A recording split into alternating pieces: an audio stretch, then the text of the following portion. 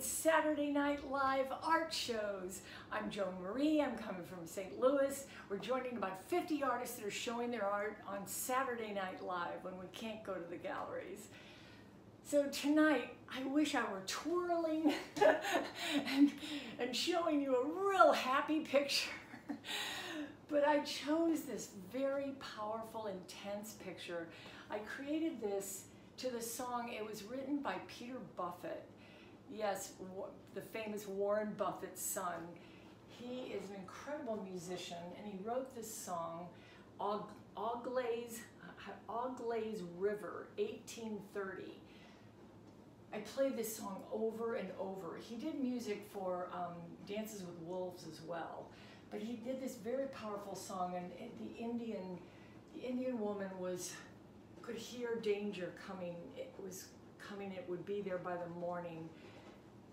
And she felt that heaviness in her heart, but she had so much love and connection to the earth and so much trust and faith that, oh my gosh, I played this.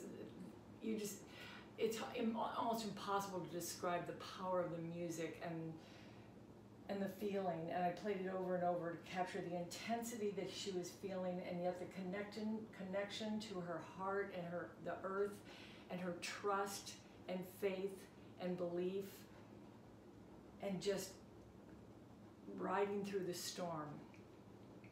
So the intensity of the moment was what I was capturing here. And I think it's appropriate for this time in a way that, you know, depending on different levels of intensity that we're going through at this time, just to believe in things shifting to a different experience, to a greater awareness, a deeper awareness within our hearts. And my angel friend Kate named this piece. She titled it, "Within One Heart Lies Enough Fire to Warm the Entire World." Whew. I think I'm going to get closer and show you the intensity of the eyes and the abstract fire. I feel it's best to do this in silence as you take in what you will.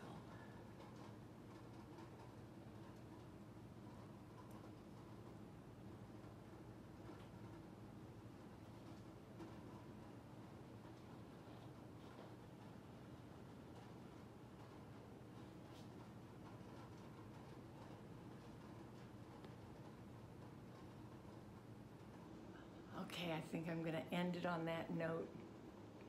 Just to go within to that deepest place of love within, trust, travel in creativity, travel in your imagination, in your mind, dream big, trust and love. And with that, have a lovely night. Happy Saturday Night Live.